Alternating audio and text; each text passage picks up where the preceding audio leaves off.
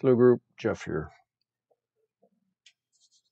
Today's video is going to talk a little bit about black level, which is what's used in Mallincamsky, and offset, which is kind of like the AP standard, and how you need to use either the black level or the offset, depending on which mode you're in,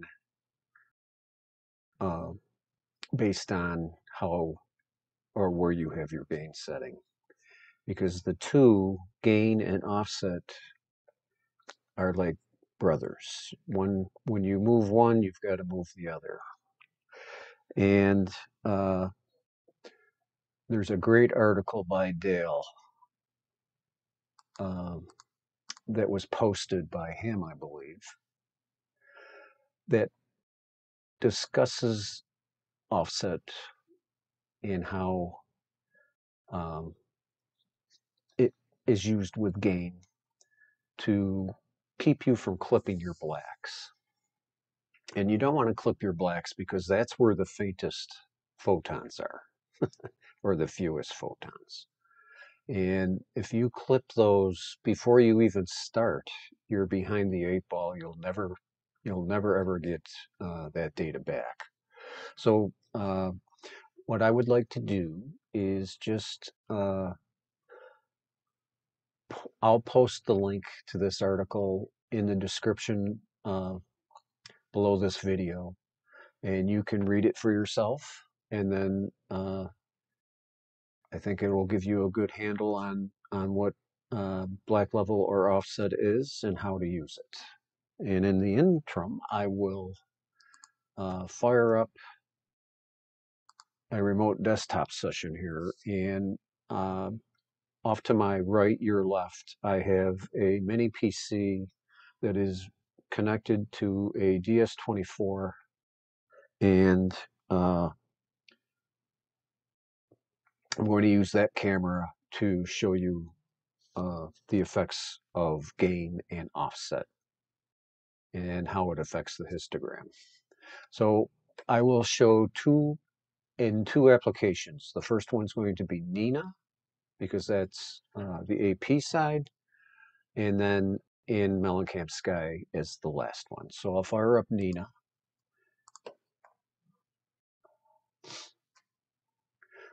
And in Nina, you always want to use the native driver, and the native driver is distinguished by Mallincam. And then it will list whatever camera you have connected to the camera.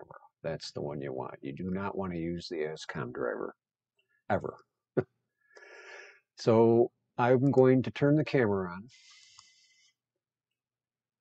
turn off my face,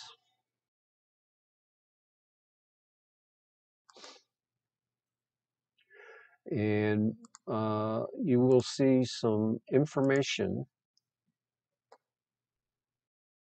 that's available to the camera, or things that we can do to the camera, like cool the camera, we can warm the camera. And then these are the important ones. And offset and gain are usually, depending on the application, but they are usually right next to each other. So I will set the gain at 0, or actually it's going to be 100 for this camera. You can see it's 100 to 1500, which in Mallincamsky would be remove the 2 zeros. And that will give you the same settings, 1 to 150. And then because I'm in 16-bit mode, I have 0 to 1984. So I will set the offset to 0. I'm just going to make sure that in imaging, I have the debayer off. Yes, I do. So I will go to imaging, and I don't have the camera. I don't need the camera cooled to show you what offset does or how it shows up. So I'm just going to take a 0-second exposure, and we're looking for the camera noise in this. And you can see that this gave us a spike that is slammed up against the left. And I am clipping with this setting. So let's try and get the let's move the histogram to the right so that we are no longer clipping data. So I'll do 192, which I believe is the default in Mallincamsky. We'll go back and we'll take another image. And you can see that the histogram moved, but it wasn't enough. So we got to go back. And I will do 300, and let's see what that does. Not much. Let's go back. Let's go to 500.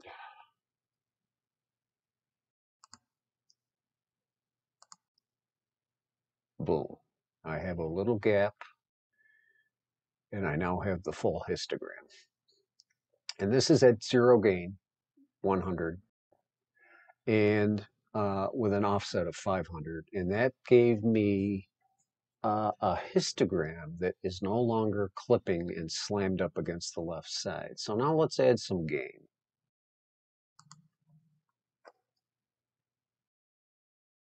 And I will use what I believe is unity gain for this camera, which is 4,000. And I'm not going to change the offset, and we'll go and take a picture. And what should happen is the histogram should spread out a little bit and move to the left. And it did. It spread out and moved to the left. Now it's right on the edge of, and I'm probably clipping way down here, but I need a little more room in my histogram. So I'm going to go to the offset, and I'll make it 700, and let's see what that does. That's not quite enough. Let's do 900, really make a big move.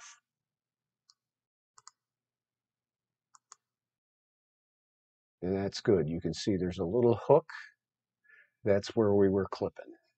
So now I have a histogram that's in the proper position to where if my camera was cooled, I could start making my darks in my calibration frames because I'm not clipping any data.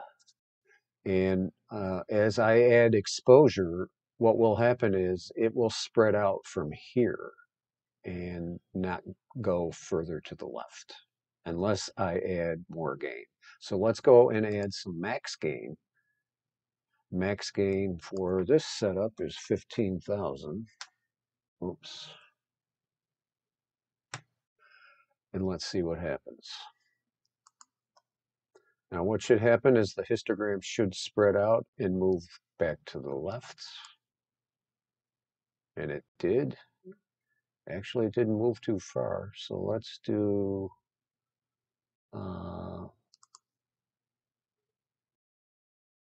let's make it 1,000 and see what we get. Yeah, I like that. So I would go with this at max gain and then make my darks. And in the AP world, I don't need anywhere near as many darks as I do for EAA. I only need, for each gain, I only need a couple of exposures, maybe a 30 and a 60. I don't go much over a minute with this setup. It's a Raza setup, so that's where I would be. So that's how you set up your offset in a program like Nina, and where you make those changes, which is right here. So I'm going to turn the camera off. I'll close the program. I'll open up Mallincamsky, and because the camera's running, it should be pretty warm, or was running. And it is, so I'm going to cool it down. There it is, right there. So I'm going to start the cooler, and she'll be cooling down. And I'm going to do the same thing. You can see that at this, we'll do no gain, and I'm in video mode. And the lowest exposure time I can get is 0.1 seconds. And you can see that the same thing, the histogram is slammed up to the left side, and I'm clipping data. I'm in 8-bit mode. So my scale is going to be 0 to 31. So if I go and move this to the default, you can see that now my histogram is good. This gap is not a big deal based on this particular histogram, so I'm happy with this. If I open up the regular histogram, you'll see that I'm off the left side, which is good. That gives me some room to play with the black level. And let's add some exposure. So I will go to 56. And you can see that the histogram has now opened up and moved to the left. But the 3 is good enough to keep the histogram from going so far left that I'm clipping data. So I'll go max gain now. And you can see that the histogram moves to the left and that I'm right on the edge of being good. So I would probably move this to 4. And then I would consider this good. So as you can see that whenever you do something with gain, you also have to do something with your offset. Now, one of the things I didn't mention is that this camera has got the cover on it. And because the exposure is so short, we're basically reading the camera's uh,